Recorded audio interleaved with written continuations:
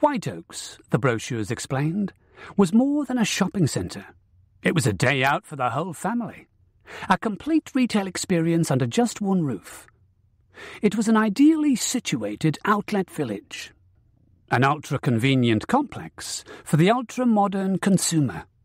It was where quality met design to form an affordable union. It might have been a stately pleasure dome. It was possibly a garden of earthly delight.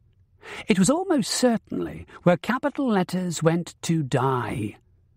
More precisely, it was on the outskirts of one of London's northwest satellite towns, and viewed from above, resembled a glass and steel rendering of a giant octopus dropped headfirst onto the landscape.